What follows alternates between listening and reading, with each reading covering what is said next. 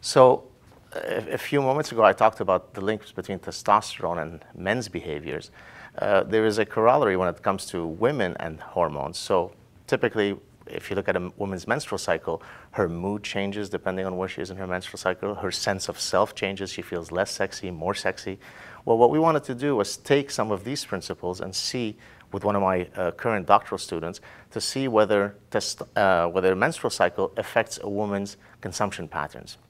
Her food, her beautification practices, is she more likely to wear makeup, put up her hair, put it down, wear high heels, wear sexy clothes, be attracted to caloric foods or not.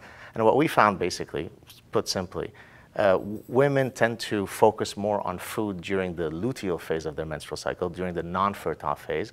And when they are ovulating, during the fertile phase, this is when they engage in sexual signaling such as dressing provocatively. So depending on where they are in their menstrual cycle, they will focus on a different Darwinian drive.